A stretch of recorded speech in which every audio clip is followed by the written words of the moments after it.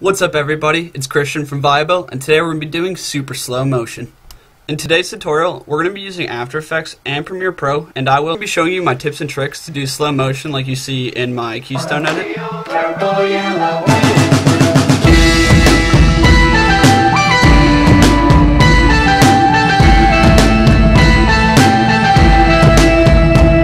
So let's get started. I have my clip here that I'm working on in my ski edit of pretty nice backflip. So first things first, right click and we got to get this over to After Effects. So reveal and Explorer, open up After Effects, and then drag in your clip. I'm going to shut down Premiere Pro just for speed purposes. Alright, once in After Effects, go find a spot that you want to slow motion. And I want to be getting this whole backflip, so I'm going to set my in point, and then my out point after I land. Alright, so right here, then drag the clip into your timeline.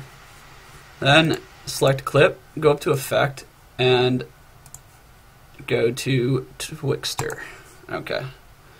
So in Twixtor, you want to set your frame rate input. If you want to see what your frame rate is for your clip, you can just go down to Explorer and right click and hit Properties. Scroll over to Details, and then your frame rate is in your details. So mine's at 120 frames per second and 1080p, so I can go put that in up here and put 120. Alright, so now we're all good there. Now go down here, hit the down arrow, go down to Effects, Twixtor. And we're going to be playing with the output control. Okay, so we want 100% speed from the beginning up until I start the backflip. So let's see where that would be. Bang, I want to start the slow motion right there.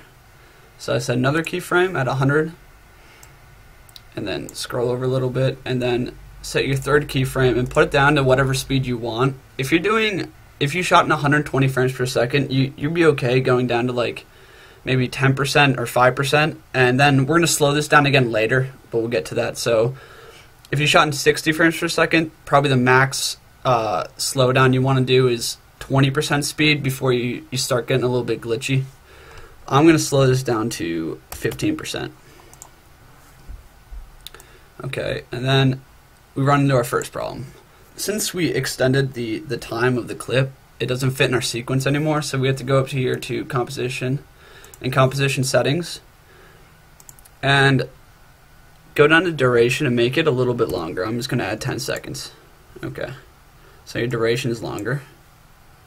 You're going to want to spread it all the way back out. Okay. Next problem.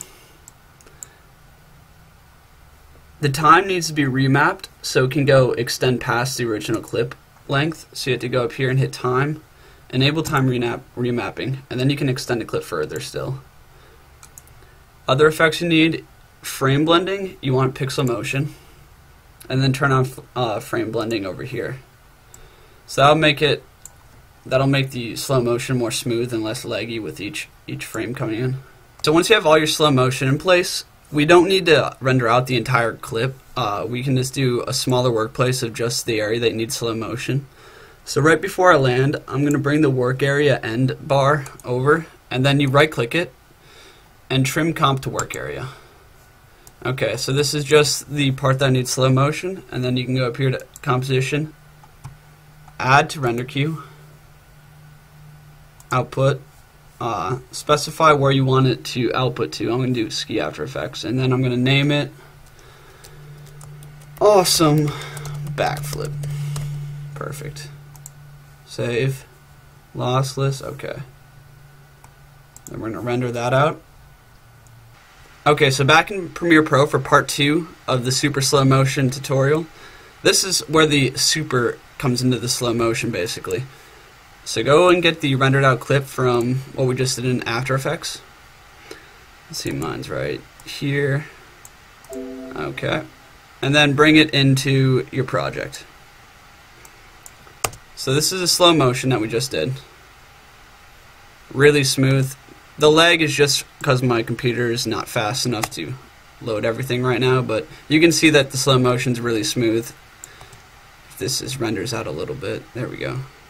Okay, the slow motion's good. So now we can make this even slower in any editing software that you use. It doesn't really matter as long as you can do slow motion. You just go to speed and duration and slow this down again. So it's going to be a little bit of trial and error to find something that works exactly to get it as slow as you want it. I'm just going to try 50% and see how it looks. If you do this too much, it actually gets a little bit laggy and it distorts the quality a little bit. 50% looks really good for my purposes, and that's that. Super slow motion with After Effects and whatever editing software you use. I hope you guys enjoyed this tutorial, and if you did, I'm going to be making more After Effects, Premiere Pro, and GoPro tutorials in the near future. So subscribe for that, and leave a comment below saying what you want to see. Thanks for watching.